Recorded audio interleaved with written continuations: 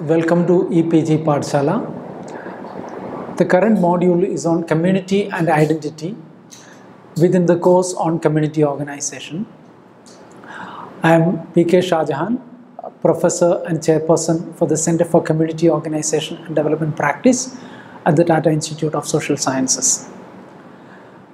This module is essentially going to look at the nuances of understanding the concept of identity and how the interlinkage of community and identity plays out in everyday life of people in communities.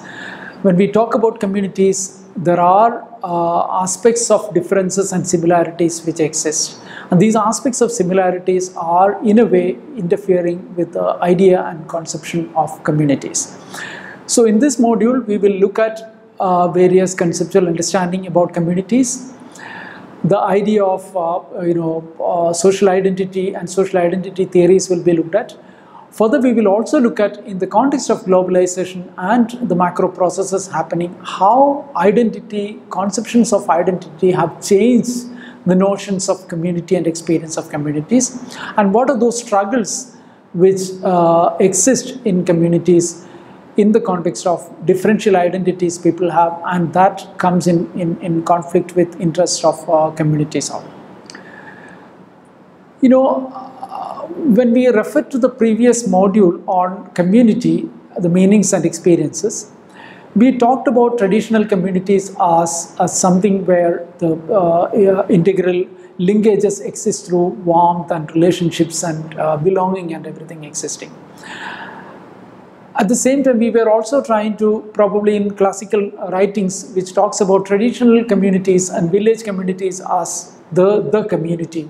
The experience of community is described against the traditional communities, which displayed a whole lot of sense of community in terms of warmth and relationships and everything.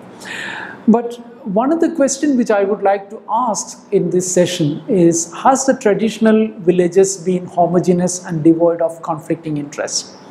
The village is quite often talked about as, a container of communal ties. Has these communities, the village communities, been devoid of conflicting interests, or has these communities been homogeneous? The answer is no.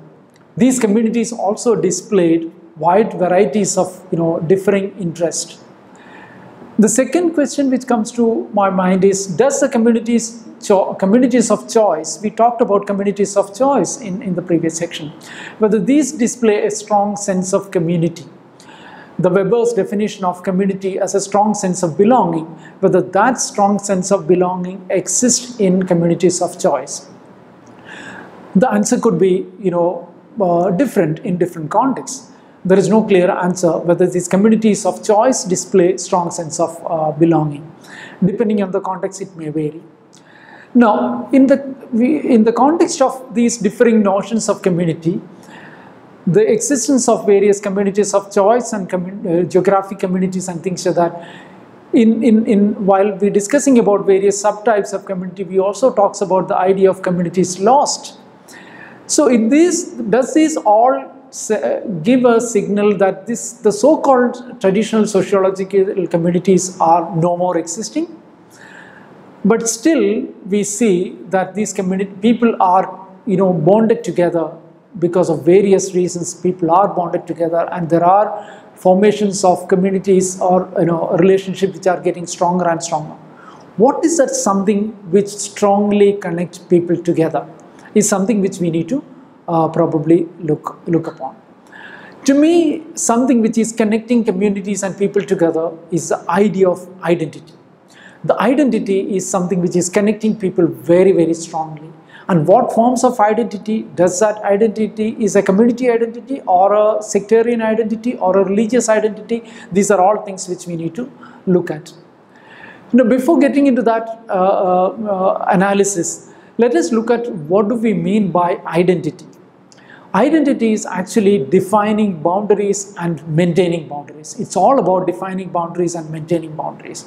When I say I have this particular identity, I'm defining a boundary around which my identity is created.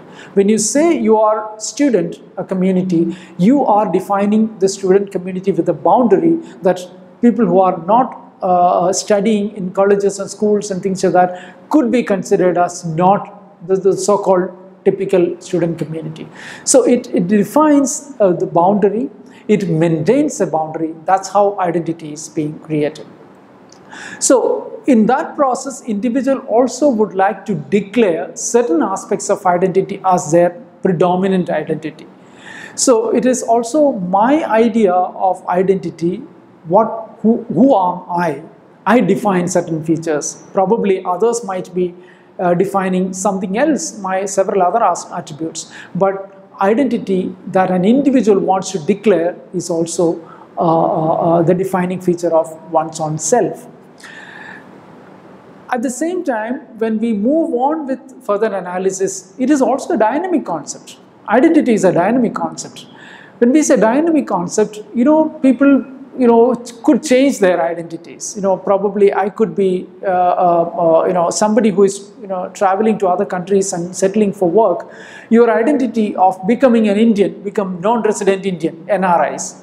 So you change your identities. So in different situations, you change your identity. It's not a static concept. It is experiential, it is contextual, it is depending on how do you want to define, how do others want to define. Quite often we talk about identity is something which not only what you would like to present yourself as, but also what others like to see yourself as. So it is something, a kind of a dynamic concept. Identity also refers to the ways in which individuals and collectives are distinguished in their social relations. You relate with somebody else. So this distinction between identities of individual and collectives vis-a-vis others is also a very, very important defining factor of identity. Now, when we discuss identity, it is also marking a difference. I told you about the similarities and differences. I talk about similarities. People talking the same language is they have a special identity. People talk Marathi language. We call Marathis, or people speak probably Tamil. We call Tamilians. So we form idea of community around the sense of identity you attribute to. But at the same time, it also differentiates with somebody else. It excludes certain people. When we say South Indian or a North Indian, we are excluding the other part. So it is also a form of excluding others within that, against the members within that boundary of who I am, who we are, and how that is different from other people. Now, in this conception, what we are trying to identify, what we are trying to understand is that community emerges as a fluid network of relations of identities which exist in communities.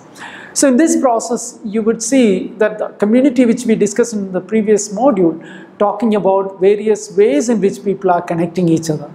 So in this, in a kind of a globalized world, we could see that there is a spatial dispersal is happening, at the same time agglomeration on the base of identities. You have people cutting across. You could think about various diasporic communities.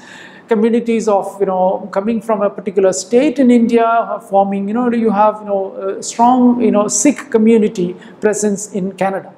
So you have different communities which are formed by their own identities and which is not necessarily connected in or contained in the social or a geographic space. So the spatial dispersal on one side, and on the other side you are agglomerating on the basis of certain kind of identities. Now what essentially we are talking about is that identity has become a prism of analyzing contemporary social relations.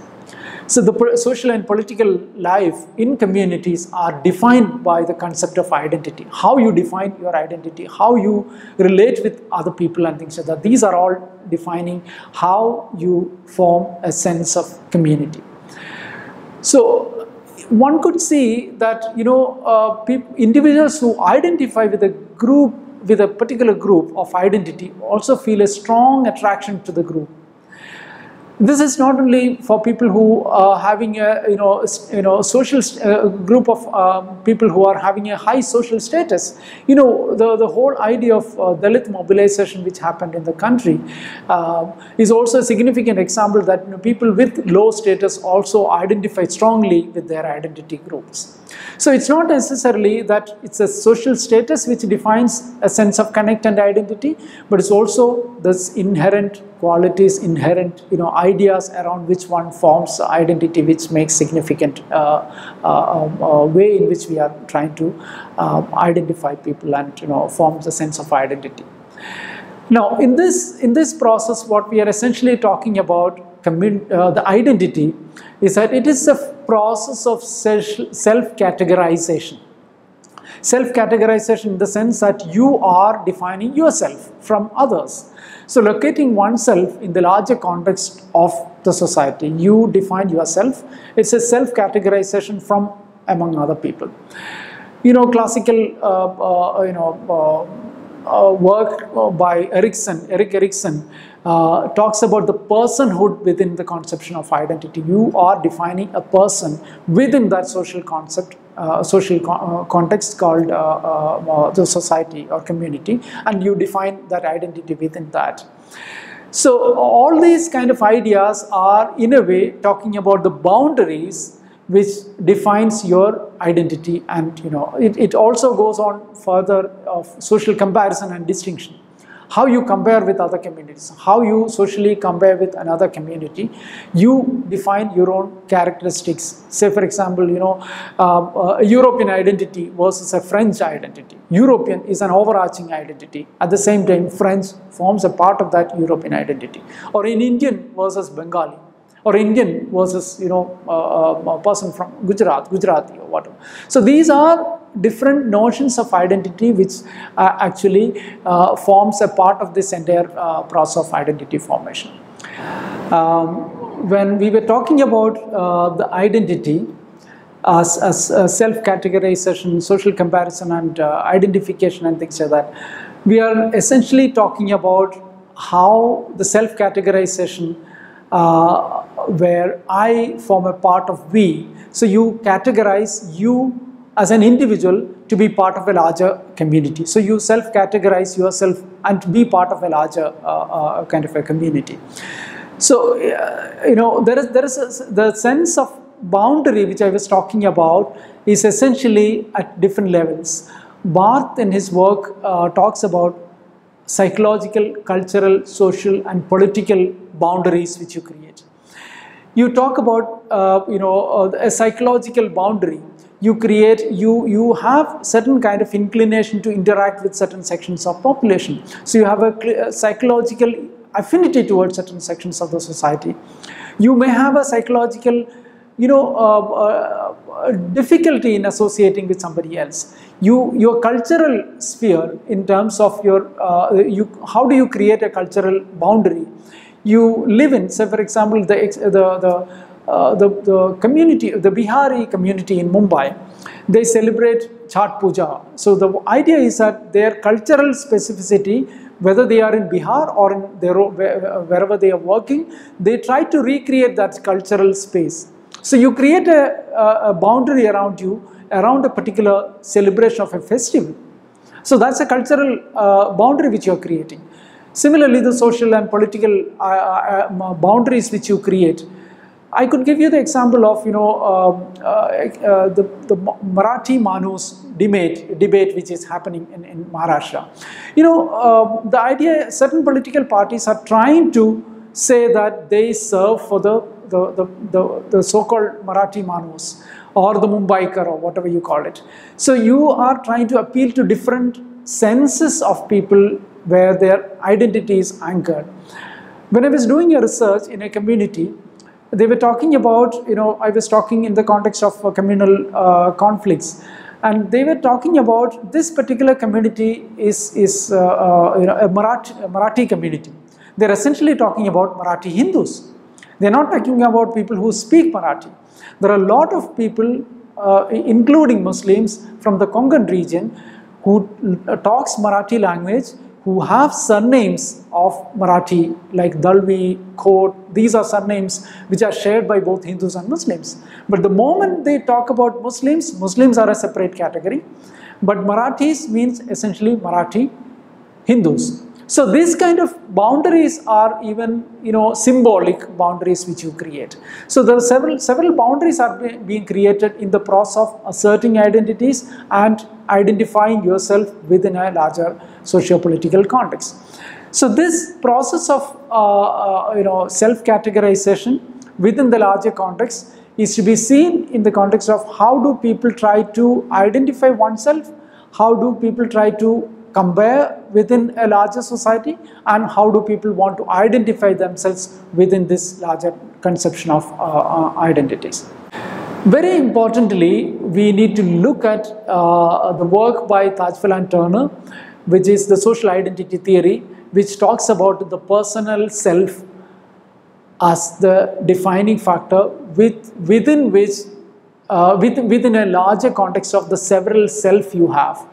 The social identity theory not only talks about you as an individual self, but also in the context of a larger context where you have a larger identities or multiple identities. Within that, you are identifying your personal self depending on the context.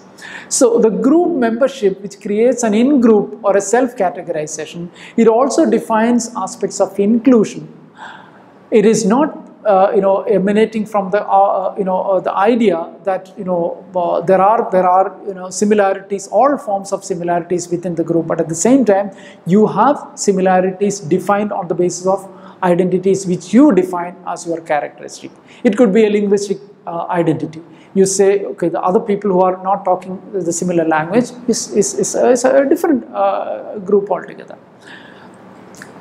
Now, coming to the three major factors of social identity theory by Tajfel and Turner, one is a social categorization, which I mentioned about. You are categorizing within the larger process. That's a social categorization. The process of defining which group you and other person or persons belong to. This is a basic individual characteristics which defines you from other people. The second important cognitive process within this social identity theory is a social identification. Social identification essentially means that the process by which you or another person or persons identify with an in-group more overtly. You identify yourself. You categorize from others on one side, and on the other side you identify with a specific group within the society. So that's a social identification you do within that group. You clearly form a part of an in-group within the society.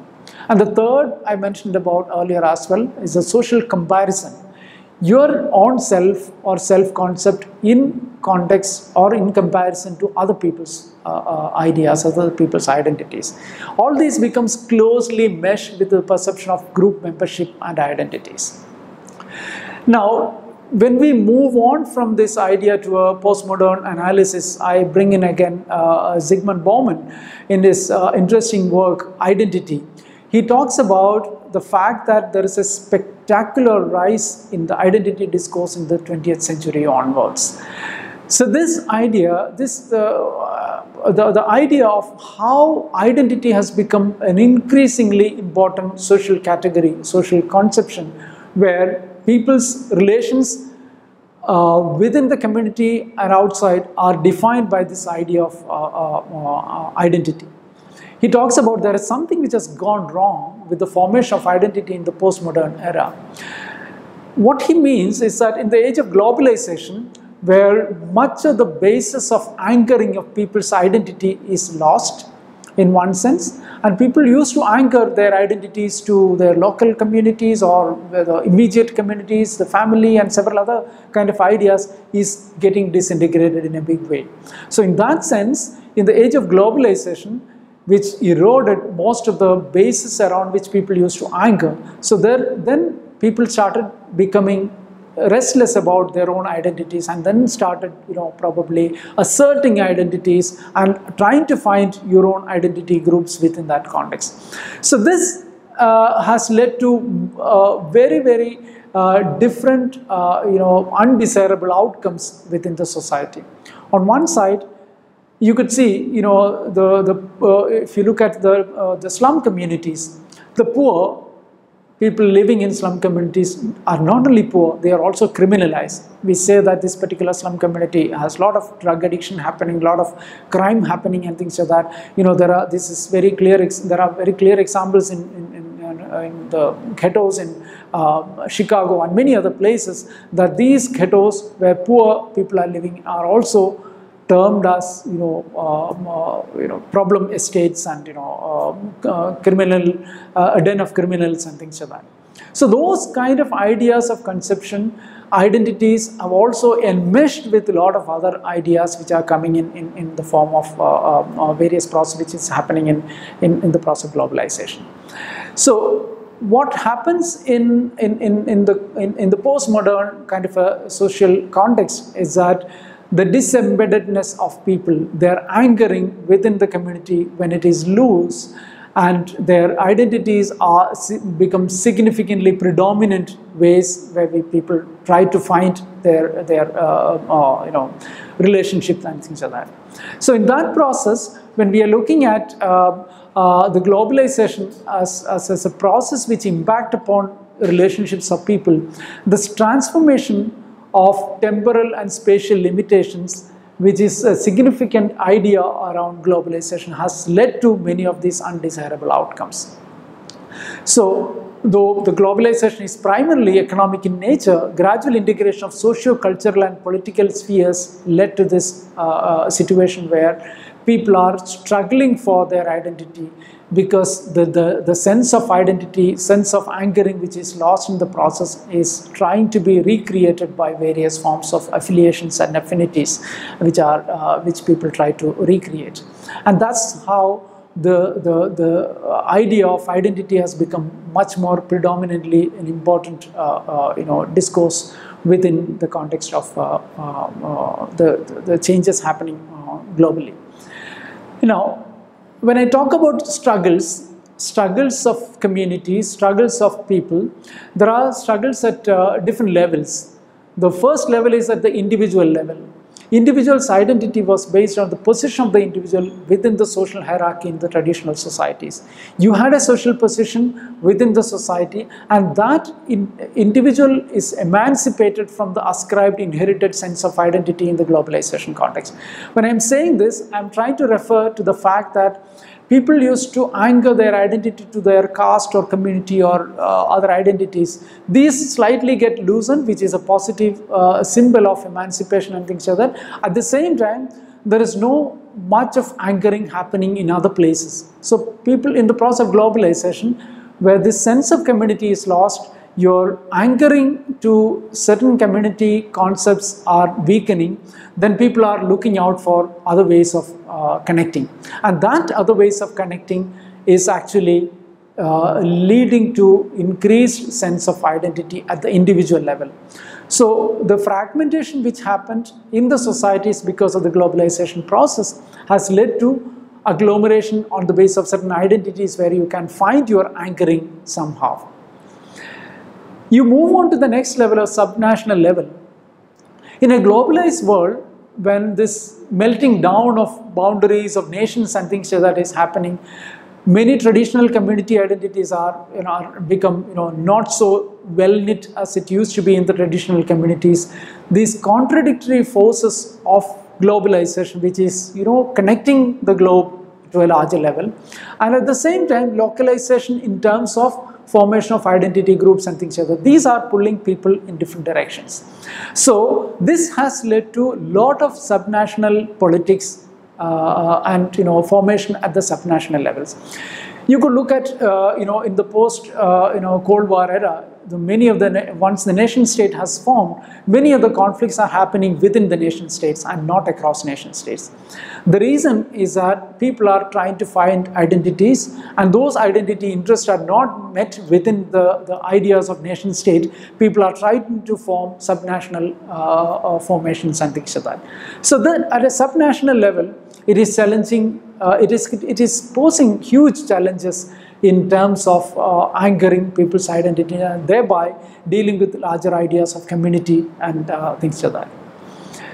If you look at a national level, these contradictory forces which I was talking about, which is impacting on the individual because of the globalization, localization, has led to populations living in heterogeneous states to be in conflict with each other. The ideas of the racial discriminations, racial wars which is happening in several parts of the West, or the caste conflicts which are happening, the religious conflicts which are happening, these are happening at the national level where different identities are pulling people in different directions, and thereby people are trying to find their own identity groups within the nation. So from the individual to subnational to national level, these ideas of identities or formation of identities are posing significant challenges, and there people are trying to, are struggling to deal with this conception of this idea or experience of identity in different ways. The formation of various caste-based movements, or various diasporic communities which are existing, all these things are ways to find anchoring for their own identities. And so you could see in 1980s, the identity and ethnicity became the center stage in Indian politics, with the backward class movement and caste-based movements and things like that taking strong positions in Indian political scenario. So the logic of community formation and identitarian mobilization is not always independent of the logic of class and capital. However, it is a factor of people's ability to identify and find strong sense of connect within their identity formations. So in this process, what we are left with is something called heterophobia, which Bowman talks about as heterophobia, a phobia for others. You have a hatred or a phobia against the other. You like to be in the similar communities so that you can have support on each other. The multicultural societies are creating significant challenges for societies because of the fact that people are trying to find their own anchoring within this identity formations. There is a process of alienation which is happening within this notion of community because of increasing play of identity in their daily life. Such processes are leading to casteism, communalism, and subnationalism. That's the effect of the identity and strengthened identity formations which are creating troubles for the sense of community which we were talking about.